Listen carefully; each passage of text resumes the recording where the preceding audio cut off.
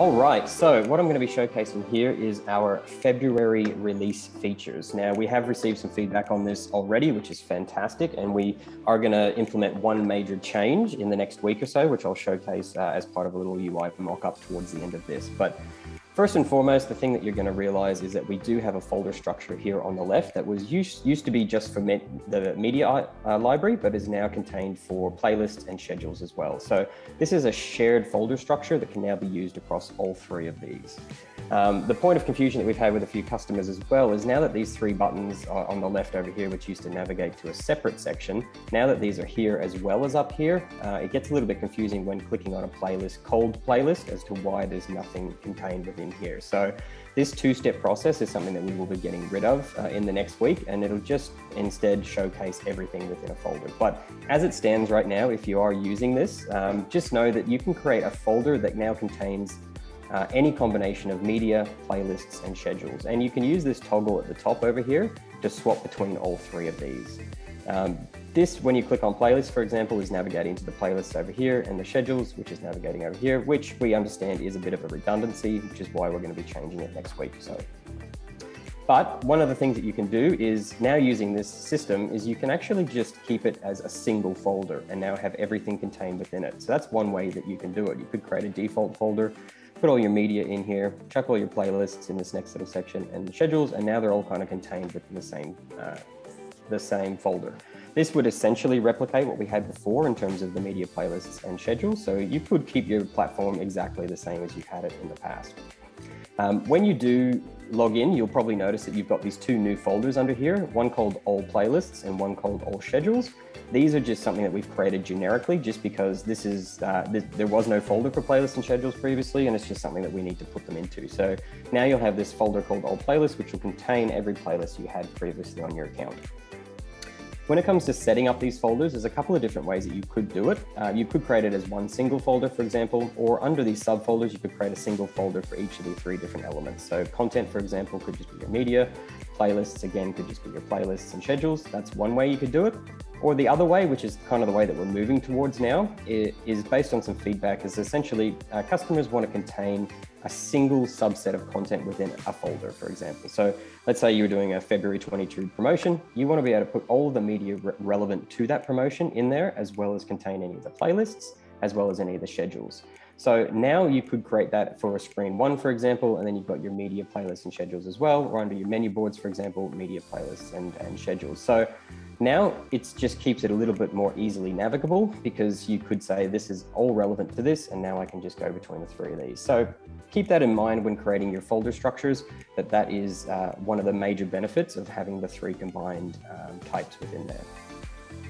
Another feature as part of this new folder structure is we've got the ability to now move folders. So instead of you having to delete it and create a subfolder, you can just click and drag, and that will reorder the folder. So you could say move that up to the top, for example, or likewise, we could just put that under a subfolder as well. So I could move that folder into this subfolder now. So it's just a nice little quality of life to organize any of your folders. As you maybe remove this promo, you could put this into an old folder, for example. So keep that in mind when you're using the new folder structure. I'll quickly show you one of the changes that we are going to be making. So hopefully you guys can see this. So this will be the new UI interface. This is something that we've wanted to do for quite a while, but we are going to push the button on it based on the feedback that we've had. As you saw before, the media playlist and schedule section kind of are a little bit redundant now that all that content is contained within a single folder. So on the left, we'll be giving you guys the option to opt in to converting that into a single manage button, or you could just leave it as the current setup, and changing screens to deploy. So it's just a bit of a terminology change for customers that have screens and media players. So under the manage section, you'll now visually see by default all of the different elements without having to swap between the three. So you'll have your media, you'll have all your playlists and schedules visible as you click on that. So now as you navigate through each of your folders, you'll just see everything within that. We will be adding a filter at the top that allows you to say, well, only show me media, only show me playlists, and only show you schedules, and you can toggle all three of these combinations on if you want to. With that change, we'll also be changing the way that the add button works. So now it's contained within a single dropdown. So you'll have media, images, video, websites, templates, and zones, as well as your create of playlists and schedules. So just cleaning it up a little bit and hopefully avoiding a lot of the confusion that we're having at the moment. So hopefully this is done by at some point next week, but we'll again let you guys know when that comes out. And if you do have any feedback on this, that would be great at the end as well.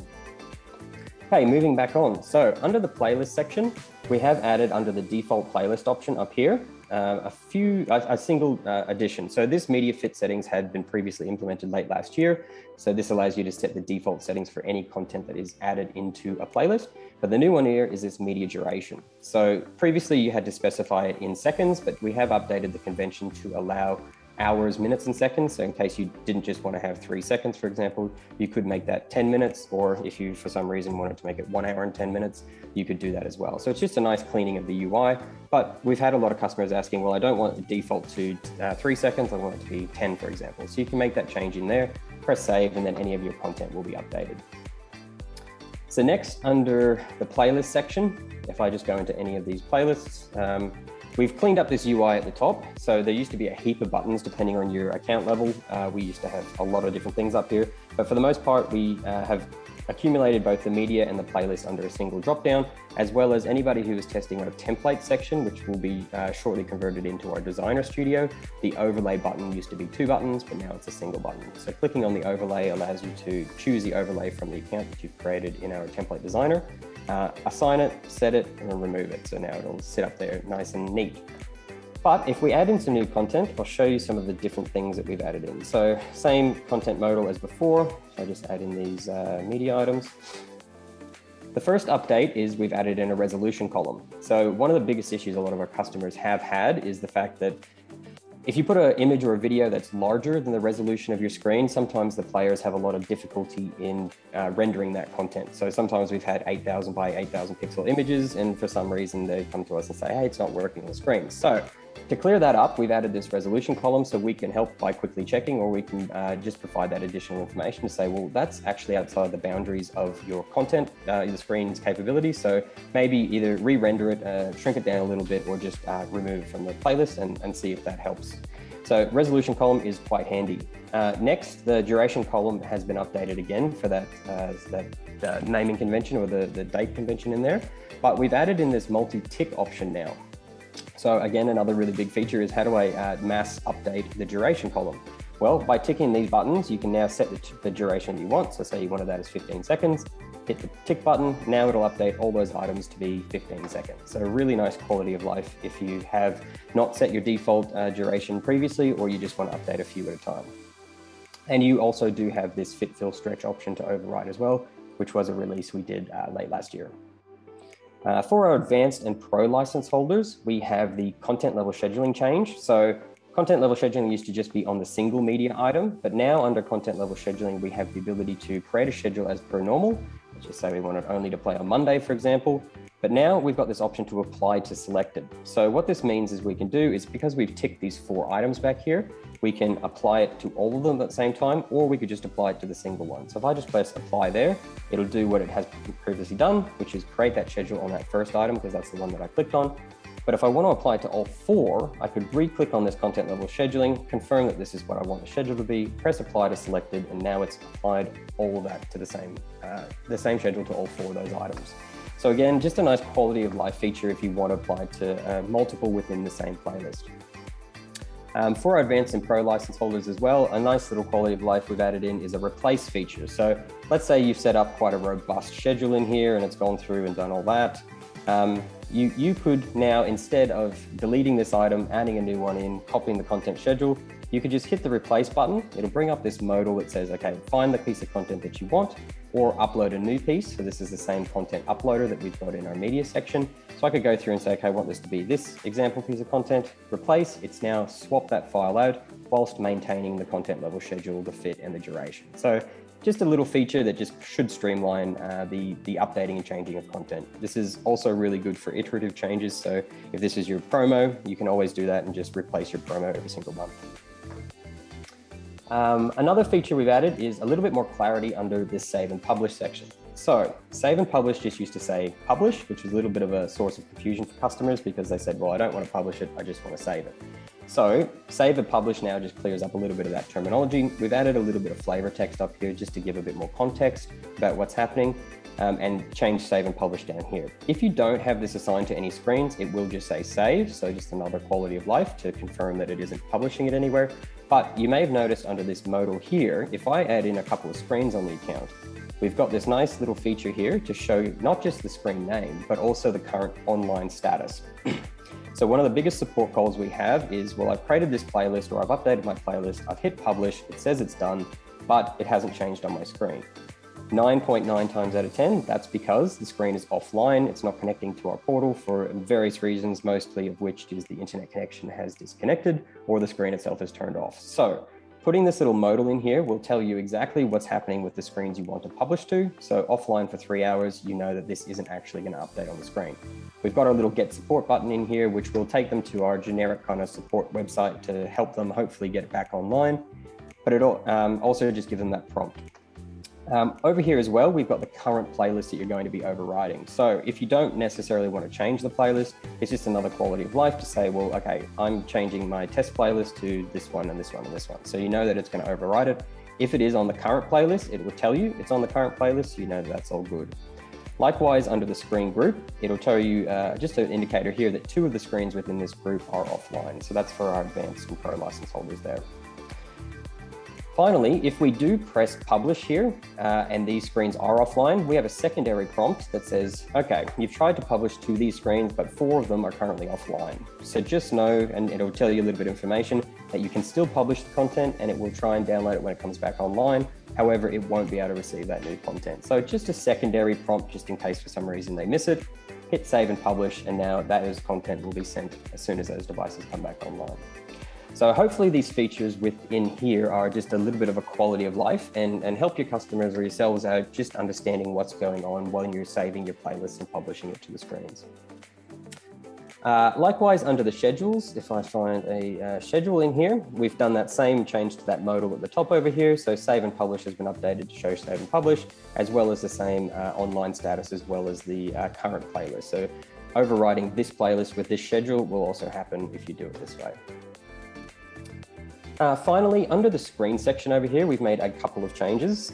First and foremost is expiry and remaining columns. So these 2 columns just let your customers or yourselves know how long you've got remaining on your license. So this is really handy for renewals because at the moment that wasn't currently in there and we have a lot of questions around, well, I didn't know that my screen was going to be expiring at any point. You do get sent email notifications when that expiry is happening. However, if you haven't been set as the contact user down here, then it's probably not going to be sent to you. So that's one of the things, the limitations at the moment. So just another visual prompt when you're checking out your screens in here, how long these licenses, or when these licenses are due to expire, as well as how much time is remaining. Finally, under the add screen section, if I just delete this screen, for example, under the add screen section, we've just added a little bit of additional information. So right here, this used to say just identity code. Wasn't very informative, especially for customers trying to figure out what's going on with how many licenses they've got. So when you're adding in a new screen now, it'll say, first of all, you need a license on your account. If you don't have a screen, you can access our Fusion web player over here. So if you're doing a trial or you're testing or you want to see something, you can click it on here, but it will just show you all of the licenses that are relevant to you. As you add in that identity code, it now becomes that same process of adding in a screen name. So demo screen, for example, 4. You can select the existing license. And it is good to note that I deleted this screen from the account, which has freed up that license. So we added a note in there. If you want to delete a screen, it will free up that license, but just note you better keep track of that identity code if you want to add in the same screen if you're not near it. And adding in the time zone as well is just helpful for any of the screen online graphs. Good, so that took about 10 minutes, there we go, which is good, to go through all of that. Let's just see if there's any questions specifically.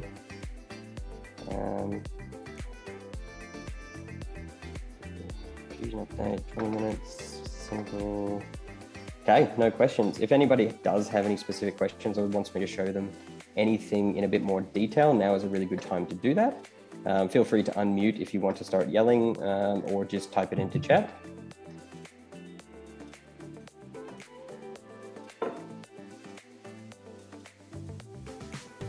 Fantastic. Okay, well, if you do have any questions, by all means, you can email us through, or even under your name down here, we have this feedback button. like we said in the release, essentially all of the development that we do is based on real world feedback. So if there's something that you find annoying, something that you find could be improved, or something you think is completely missing, please just come in here, fill this out, we'll receive this, and then we can pretty much just build that into our backlog. If it's something that we can do quickly, typically our turnaround time can be, I don't know, a couple of days to maybe a week. Some bigger functionality, obviously, we have to kind of plan in. Any feedback? Hey, James, there's a question there from Nicole from Sodexo. Okay. We have multiple users. Is there a way to assign a default folder for some users? Okay, so my media folder is huge and it crashes the page. Interesting. I will have to have a look at how many media items you have in your account. Have you not set up multiple folders, or is it happening across multiple?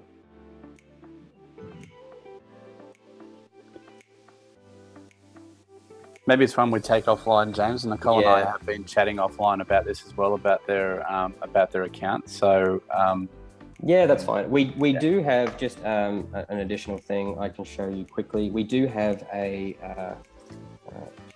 demo. We do have a permission system. So this is under the advanced licenses in here. So permission groups, for example. So you could set up a group that had, or set up a user, for example, that only had access to specific media folders.